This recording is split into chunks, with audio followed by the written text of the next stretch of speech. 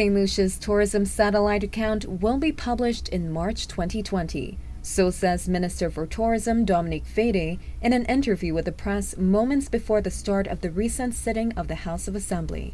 Towards this end, the Ministry of Tourism says it is currently working with the Department of Statistics to conduct a tourism satellite account (TSA) study to assess the economic impact of tourism on the local economy. Fedee says the account will help better manage the industry and measure the performance of the mainstay of St. Lucia's economy through a wider data set.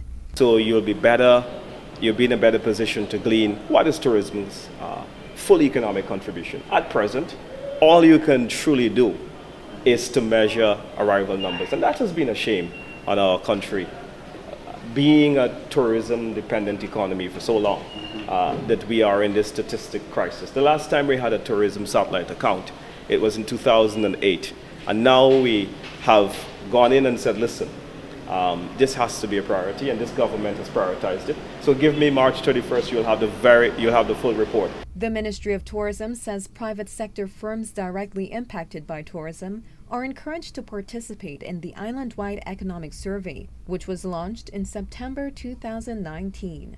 The minister indicated that the hotel sector is already on board with a thrust towards the improved collection of data.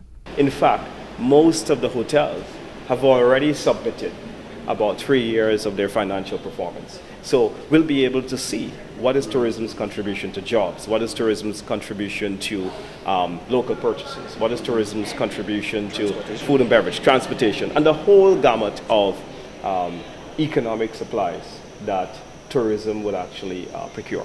Officials at the Tourism Ministry say the aim is to develop government policies and sectoral initiatives that are better geared towards improving competitiveness and overall development of the sector. They say the Tourism Satellite Account, TSA, was launched in collaboration with the Central Statistics Office to map out the broader landscape of the impact of St. Lucia's largest revenue-earning sector. Russell Lord for the HDS News Force.